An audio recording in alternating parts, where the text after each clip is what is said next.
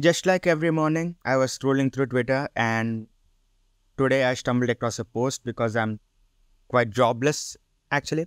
And they asked in the post of an hour-long documentary on the little red house and the hot air balloon.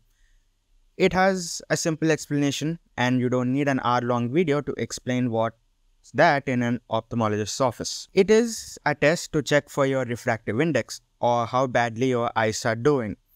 You will see it becoming blurry at various points, and that is to test your nearsightedness or farsightedness and your visual acuity. This is called as an autorefractor. Still, that doesn't answer the question, why do we have to look at a farmhouse or the hot air balloon?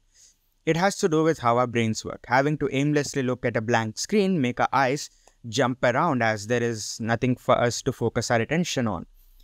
This can alter the refractive value of our eyes, which is an objective measure of eye power. The puff of air that you experience during the test is to assess the intraocular pressure or the pressure of the fluid inside your eyes. This will give a reading, and if it is more than 15 milligrams of mercury, it basically means that there is a risk of glaucoma in this patient and that is affecting their visual acuity.